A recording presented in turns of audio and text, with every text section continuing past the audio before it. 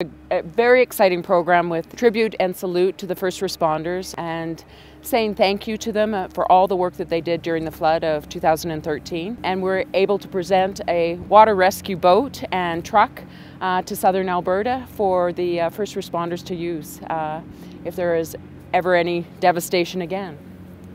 So the horses, we have the horses jump to give a leg up. It's a neat program. We were trying to come up with something fun for the agencies that are struggling either with infrastructure destruction from the flood, but also perhaps funding. And we selected 20 agencies, and they were given a fiberglass horse. They had 1 month to paint this horse. And we have 20 beautiful horses here at Spruce Meadows that they were up for prizes.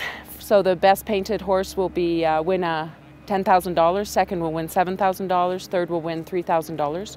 All of the organizations will at least have $1,000 contributed to them. And we had 58 organizations that applied. So each of them received $1,000, but 20 were selected. And the horses are up for auction, so people can bid on them. It's a silent auction.